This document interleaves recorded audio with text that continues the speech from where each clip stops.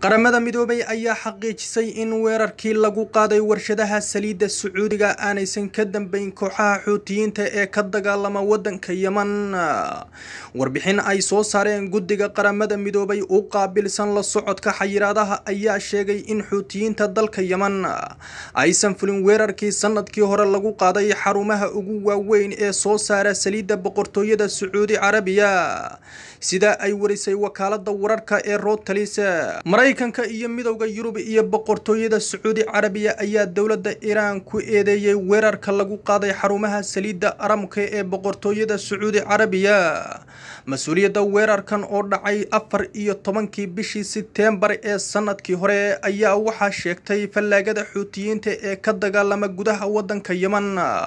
iyadoo dawladda Iiran dhankeedana ay iska fogeysay in ay wax lug ah ku lahayd weerarkaas. Warbixintan qaramada midoobay ayaa ku soo aadaysa iyada oo xiisad kulul ay u dhaxaysa dawladaha Mareykanka iyo Iiran oo ka dhashay dilkii loo geystay